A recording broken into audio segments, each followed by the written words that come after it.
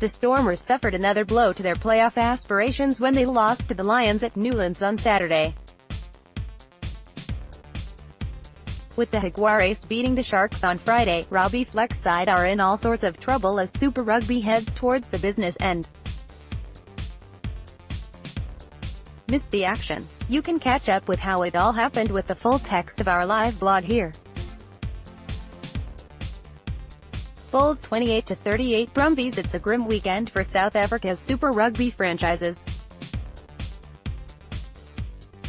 Despite starting the match well, the Bulls suffered a defeat against the Brumbies at Loftusversfeld on Saturday. Catch up with a blow-by-blow account of how it all went down with the full text of our live blog over here.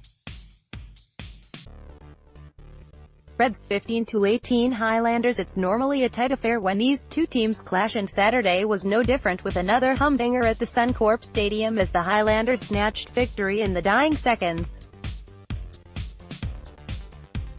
It has been a bogey ground for the New Zealanders, who have never managed a win in Brisbane in 5 attempts. Lima Sopoaga of the Highlanders and Jono Lance of the Reds each put their teams on the board with penalties before making way for a Tavita Lee try in the 26th minute to give the Kiwis the lead. But Brendan Pangamosa hit back for the hosts to gain a 2-point advantage, with Lance taking care of the conversion just before halftime. The Reds extended their lead with Hamish Stewart touching down in the 45th minute, only for Lance to miss the target. Persistence eventually paid off for the Highlanders when Liam Squire, back from injury, levelled matters in the 58th minute. There would be no further additions to the scoreline until a 78th Sopoaga penalty to give the Highlanders a last-minute victory, which keeps them in 4th place in the New Zealand Conference. Chiefs 39-27 Waratahs. The Chiefs kept their impressive home record intact with a narrow victory over the Waratahs at the AMG Stadium on Saturday morning. Trailing 0-14 until the 14th minute, the Chiefs, boosted by the return of their All Blacks stars, turned it around with Brodie Retallick, Nathan Harris and Damian McKenzie all crossing over. The late surge saw the hosts head into the tunnel 19-14 ahead.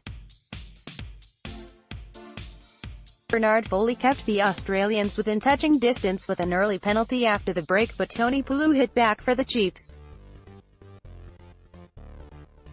The TAHs, however, weren't going to go down without a fight, with Kurt Beale replying with a try of his own to reduce the deficit to 2 points in an entertaining blow-by-blow contest.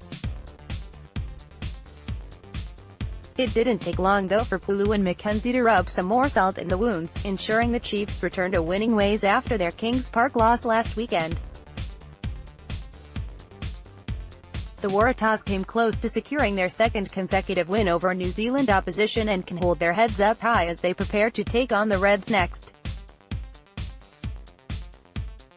Jaguares 29-13 Sharks. Jaguares defeated Coastal Sharks 29-13 in Buenos Aires for a 6th straight win, and Melbourne Rebels triumphed 40-13 at home to Sun Wolves in other round 15 matches. The Argentine outfit, watched by the biggest crowd to attend a Super Rugby match in the South American city, are experiencing a dramatic turnaround. Having lost 5 of 7 matches early in the season, they won all 4 on a tour of Australasia, followed by home victories against Northern Bulls and Sharks. Trailing 17-0 after half an hour, Sharks scored just before halftime, and a couple of second-half Robert Dupree's penalties cut the gap to just 4 points. The key score came 9 minutes from time when Moyano broke from his own half and a perfectly timed pass sent Delguy over. Jaguares star fly half Nicolas Sanchez contributed 9 points from the boot to go second in the points scorers chart behind Dupree's. Sharks skipper Ruan Botha was red-carded 6 minutes from time after his shoulder charge struck an Argentine head. Crusaders 24-13 Hurricanes. The Crusaders ended the Hurricanes' 10-match winning streak in tough conditions at the ME Stadium in Christchurch on Friday morning. With poor weather forecast, it was always going to be tough for the two teams to play their natural attacking games with points hard to come by in the first half. The deadlock was finally broken in the 23rd minute when Scott Barrett burrowed his way over from close range after a patient build-up from the Crusaders forwards. The visitors added 2 penalties to head into the break a point behind.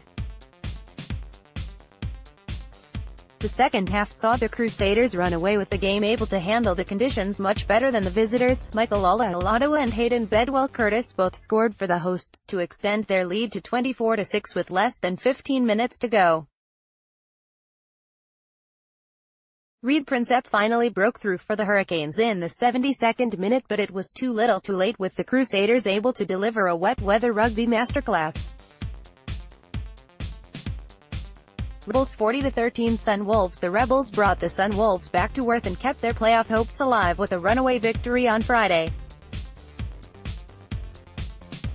The visitors burst through the gates with an early try through Lamana Lamiki in only the 2nd minute, but the Rebels hit back with 3 of their own, with Marika Koroibete, Jack Maddox and Amanaki Mafi all getting on the scoreboard to give the hosts a 21-13 at halftime. Maddox and Koroibete put the game to bed with another 2 tries each, with the Japanese franchise failing to add any points in the second half to hand the hosts a convincing win. As a result, the Rebels have maintained the pressure on the Waratahs at the top of the Australian Conference. Latest Super Rugby table *table will update automatically. Standings provided by SofaScore Live Score.